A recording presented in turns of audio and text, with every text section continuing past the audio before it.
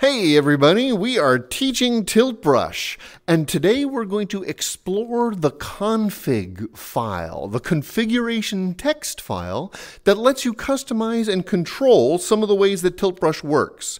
Now this is going to work perfectly on the Windows-based headsets using Steam because we can get into the text documents. Steam, the Tilt Brush actually in your documents folder will make its own folder called Tilt Brush. And this text file that I'm talking about is going to be kept in here. Let's bring that on screen. So this is a configuration text file. Windows-based users, it's built into here. For people using the Quest, once you can plug your Quest into a computer via USB, this is not necessarily link. This is just a regular USB connection. When you open up your files and folders, the Quest has a folder called internal storage. Internal storage. And in here, storage. That's backwards, isn't it? Storage. There we go. However you spell it, in the internal storage folder is a folder for Tilt Brush. Storage Tilt Brush. There we go, finally.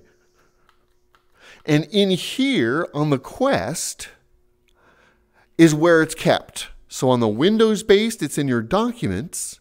On the Quest, it's in your internal storage. And in both places, it's just a plain ordinary text file called Tilt Brush CFG for configuration. CFG. You try doing this backwards. Tilt Brush. So let's do it like this. Tilt Brush CFG. Okay, there we go. So this is where the information is stored. This is a plain text file, so you could use Notepad or any other plain text program to work with it. The one that's already there looks like this. This is an example of the Tilt Brush configuration file. And it's got a few things. These curly brackets are how it puts out information. So you see everything starts with a curly bracket. Thank you. And then ends with a curly bracket. Even these inner pieces start with a curly bracket, end with a curly bracket. Everything gets closed as well as opened. Even quotation marks open and then close. So the whole plain text file lets you customize and control Tilt Brush. And by typing in information, you can modify the way Tilt Brush behaves. Everything's still going to follow these same patterns. Now at this point in time, I don't know of a way for PlayStation users to edit text files on their system. So this is specifically for Quest and Windows users. Here's an example of what it's going to look like once you've started putting stuff in here. So it's got the same pieces, user and video and flags and export, but now we're taking some more specific controls. Everything again is still open and close. Even our quotation marks, open and close, open and close. Each set controls a different thing. We're going to have a link in the comments to the actual Google release notes where they give you much more detail on your different options and what they control. But by putting them in here as text, the next time you start Tilt Brush, these effects will take control. So things like connecting directly to YouTube channels or Twitch channels can be done using this system. Now, if you've never done this kind of thing before, it can be kind of scary. You're not sure what's going to happen if you screw something up. In this case, because it's a text file, no matter how badly you make a mistake, it's not going to break Tilt Brush itself. Tilt Brush might screw up when you first turn it on, but if you go back into this folder and you just delete this file completely, or if you rename it, instead of Tilt Brush CFG, I'm going to rename this guy not Tilt Brush CFG, or Tilt Brush.bad. Anything that's not the original file name. next time you start Tilt Brush, it'll automatically recreate the blank one from scratch. So no matter how badly you messed it up, you get a clean slate to start from. If you did indeed just the rename trick, or maybe you dragged it from documents out onto the desktop, either way, now I can go back and compare what happened to the other one. What do I need to change to make it work better? You never have to worry about permanently breaking Tilt Brush. Just throw that document away and you'll start from scratch, no harm, no foul. So this is the Tilt Brush configuration file found in either your documents or your internal storage /Tilt Brush.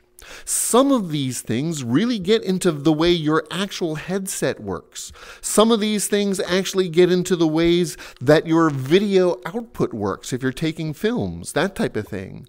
So if we look at some of these, it's got things like field of view and unlock scale, so you can actually make things even bigger or smaller. Try out different settings to see which ones you like. If we look closely at these answers, all of the first parts are always in quotes. Make sure you both open and close all of those quotes. Critically important. That's a common typo. Separating after the quote is a colon, 2 dots, shift colon, not the one with the comma, 2 dots. If you have more than one in the same group, a comma at the end, so it knows to separate one option from the next. These are all common little typos, common mistakes to make as you're doing these types of code changes. The other common question is if we look at the second part. Some of these guys, oops, let's put them back. Some of these guys are in quotes. Stop moving around. Some of these guys are in quotes. Some of these guys are not in quotes. No quotes. Quotes. How can you tell the difference? Here's how. Anything that's just a regular, plain, ordinary number, like our 1920 or our 1280, those plain numbers don't need to be in quotes. Even if there's a decimal point, it's still just a plain number, no quotes required. If there are any letters at all, this one has letters as well as the numbers. This one has letters as well as numbers. Anytime you get the letters involved, you must use quotes. All of these ones with text all go in quotes, both an open quote, close quote, comma. Common typos is to forget any of those, in which case the whole thing falls apart. The only other time where quotes don't matter, you'll notice some of these are true and false. They're text, but the term we programmers like to use, this is a great word, it's called Boolean. Boolean. And that basically means there's only 2 possibilities. Yes or no. True or false. 0 or 1, black or white. Boolean, or if I like to say, Boolean, is always one or the other. In our case, in Tilt Brush, it's always true or false. So you'll notice show controllers true. We're always going to see the controllers even in the video output, that type of thing. Show headset true. Always show the headset as a thing. So even if we do our camera sweeps around, if we're in view of the camera, it will show the headset, that type of thing. There's a much more detailed list on the actual Google release notes that we have linked in the comments below. But this is all stuff we're doing in the text config file in Tilt Brush. This is the basics that everybody automatically has. And by adding more details in here using Notepad or any other text program, we can take more control of Tilt Brush. Don't feel like you have to. This is really getting to some more of the advanced type of stuff, but this is how we can now customize output, customize use, connect it directly to video channels, that type of thing. I hope this has been helpful and gives some people some good ideas of things to try while they're doing their tilt brush, especially in this time where people are connecting to each other over the internet. This gives you a way to directly connect during your headset session itself. If this has been helpful for you, let us know in the comments. Also, we do this all the time. Feel free to subscribe to our channel so that you are informed when new ones come out. We're also now just started a new series for the art program Sculptor VR. So whereas Tilt Brush is painting, Sculptor is about sculpting. Check that out if you like. Let us know what you think. Thanks for joining us. Have fun with Tilt Brush, everybody. We'll see you again.